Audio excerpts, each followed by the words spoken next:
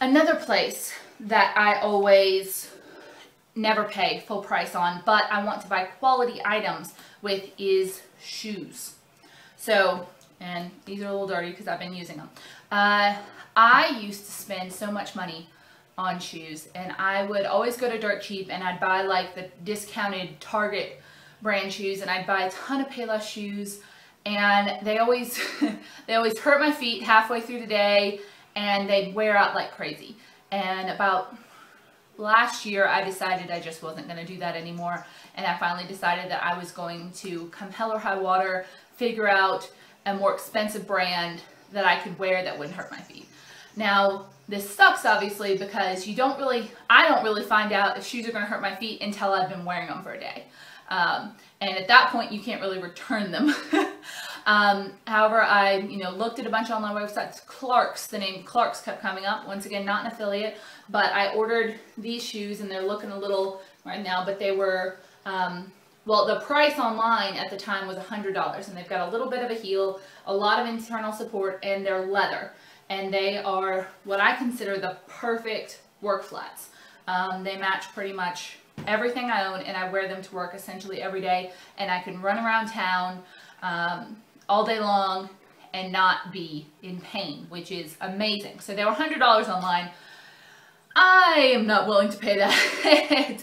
I will pay $50 for shoes, and only shoes that I know will last forever. So what I did, and I did the exact same, well, I did something similar.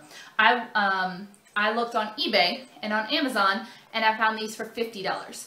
So since I knew I wasn't going to be able to return them either way, because I can't tell if shoes are going to hurt until I walk in them for a day, I just decided to go ahead and find them discounted somewhere. And eBay and Amazon always have people reselling shoes that on the official website, it's less cost. They also do sell shoes for at the same cost of the website or more, so you definitely have to watch that. You have to know what you're looking for. However, by the way, it's very hot in here. There's no air conditioning in this room. I have the door open to outside, but it's like 90 degrees, so I apologize for the sweating.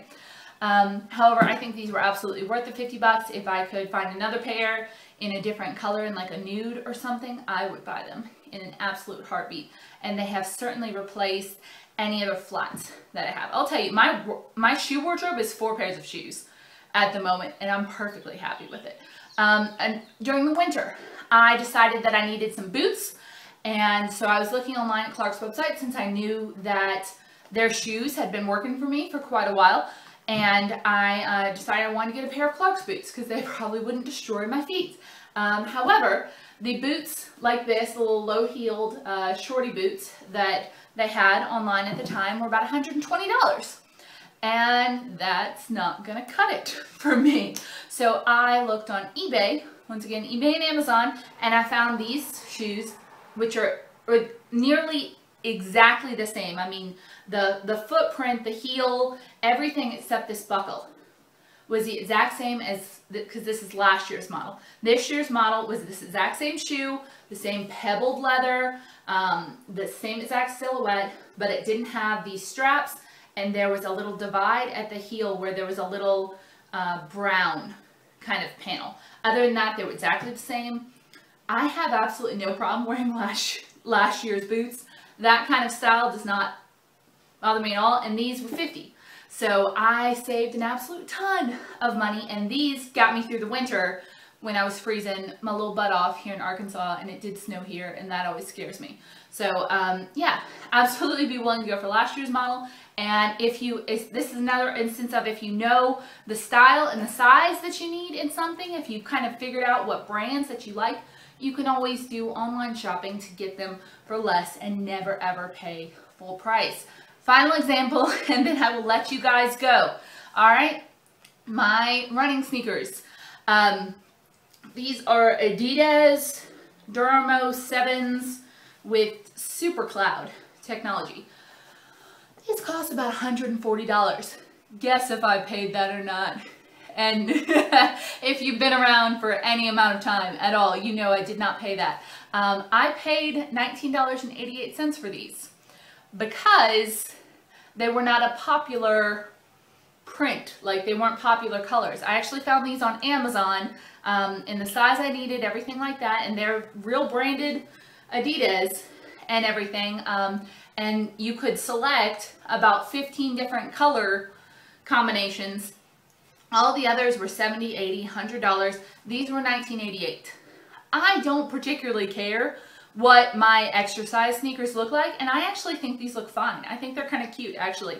But there was no way I was going to spend $100+ on exercise sneakers. Now, I know a lot of people have like shoe issues, and I certainly need to keep my feet in good condition because I'm a biggin. And but for, you know, for less than $20, I was willing to take a chance on these shoes, and they're absolutely amazing. And the great thing about Amazon is there are all those reviews there. And you just with the hundreds and hundreds and hundreds of reviews, you can basically see, oh, I feel like I'm kind of similar to that person. If they aren't having a problem, if they really like the shoes, then I certainly will. And I knew that the quality on these would be good because they're a brand name.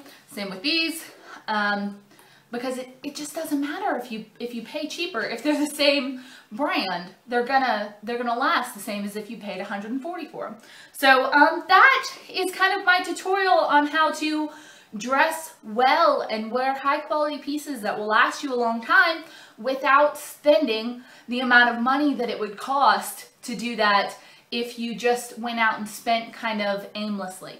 So this is how I have a small wardrobe of high quality things that I know will last me, and I only have to kind of replace a couple of things each season, and I'm able to keep it up. So tell me if you think I'm completely wrong in all of this below. Once again, not a fashionista. It is not important to me to keep up with current trends.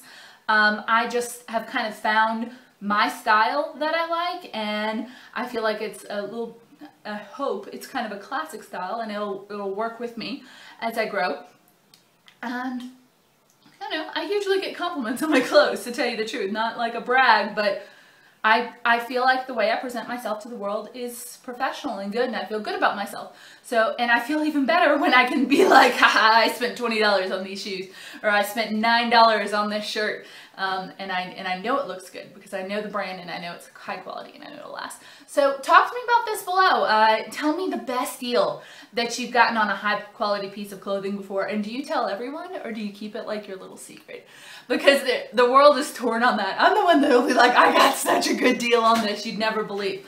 So yeah, that's what I wanted to talk about today. Never, ever, ever pay full price. There's no need, especially when it comes to your wardrobe. So I will see you all very soon, and goodbye.